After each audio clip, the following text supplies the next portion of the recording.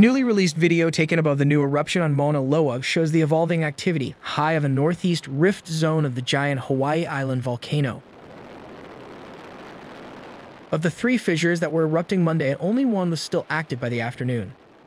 Scientists estimated the tallest fountain heights were between 100 to 200 feet, or about 30 to 60 meters, but most were a few yards tall.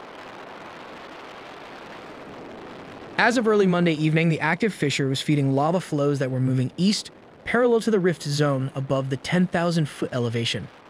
The lava was over 10 miles away from Saddle Road. Scientists say additional fissures could open below the current location and lava flows can continue to travel downslope. On Monday, the USGS Hawaiian Volcano Observatory published a new map. The single active fissure is marked in dark purple, while the lava flows it produces are marked by red dots.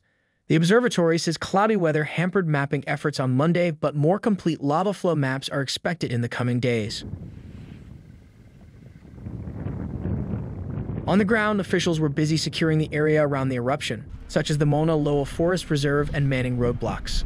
Just right now, just closure to keep people out of the area, keep people safe, and allow us to gather more information so that we have an idea where exactly is going to be impacted.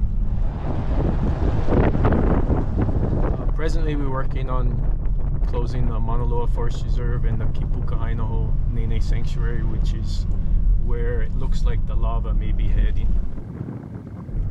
Well, obviously the biggest concern we have right now is public resources, people's property being impacted. But if we do have impacts to the forest reserves, one of the areas we're most concerned about would be the Pu'umaka'ala Natural Area Reserve.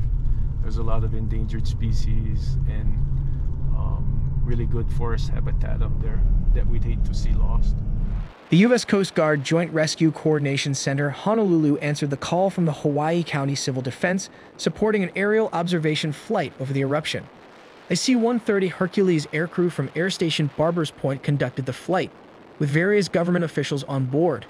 Video footage taken from the C-130 shows the progression of the lava flow. Big Island Video News will be following the eruption as it develops, and we will be updating our media channels throughout the day.